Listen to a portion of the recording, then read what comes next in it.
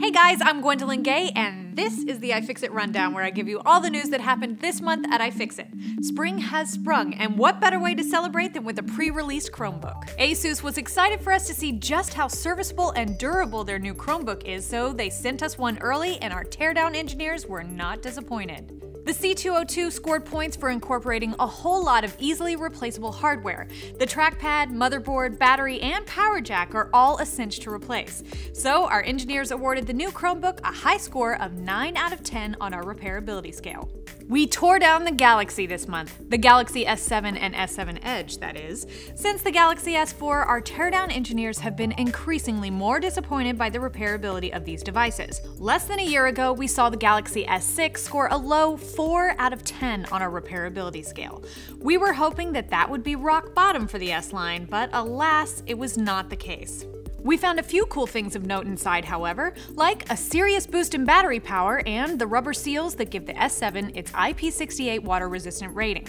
To see the S7 and S7 Edge's scores, head on over to iFixit.com. We've seen two previous versions of the Oculus Rift, both of them development units, but now the highly anticipated first consumer version of the Oculus Rift is finally here. The new version of the Rift has many updated features, including improved head tracking. IR LEDs around the front of the headset and the back of the headband leave no blind spots and no interruption in immersion. We found a ton of very cool stuff inside the Oculus, including 2 OLED displays and some pretty incredible lenses. This teardown has so many goodies, you don't want to miss it. In case that's not enough teardowns for you, here's one more. We also tore down the iPhone SE. It's basically an iPhone 5S with a lot of cool upgrades like the 12-megapixel camera and the A9 processor.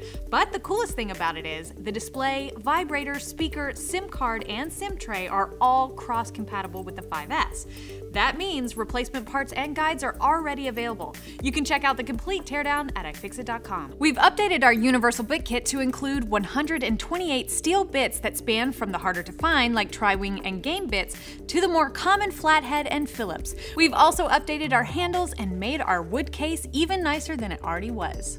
At Apple's iPhone SE event, Phil Schiller made a comment about how sad it is that people are still rocking technology older than 5 years. One of our lead tech writers, Sam, wrote a poignant letter to Phil that I think we can all relate to, even if you're first in line for that shiny new upgraded tech. Check out Sam's letter over at our blog. This Earth Day, we're partnering with those cool cats at Cuttlefish to challenge you to turn your e-waste into something extraordinary. So grab those old USB cables, busted MP3 players, and dusty printers, then channel your inner MacGyver and upcycle away. You could have a shot at winning an all-new ProTech toolkit, a 64-bit driver kit, iFixit t-shirts, or a gift card from Cuttlefish. Get all the details about this challenge on our blog at iFixit.org. We recently went to the Palo Alto Repair Cafe and spent some time with its founder, Peter Skinner.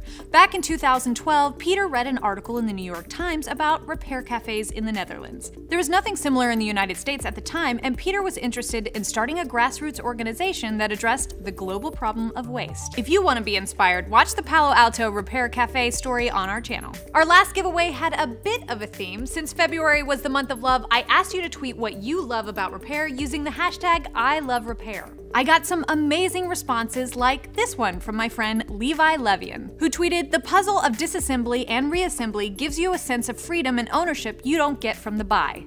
Or this great tweet from @Jed, hashtag #ILoveRepair because it feels like giving life to things that would be trash to other people otherwise. But there can only be one winner, and after our very technical procedure of picking names randomly out of a coffee mug, I'm happy to announce the winner of the ProTech screwdriver set and the Stuttgart tee is @55elvhall, who tweeted @Gwendolyn Gay, "I love repair because I love a challenge." Congrats! I can't wait to see what you repair next.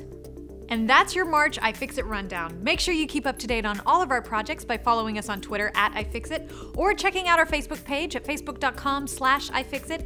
Hopefully you're already subscribed to our YouTube channel, but if you're not, go ahead and click that subscribe button now. Thanks for tuning in and see you next time.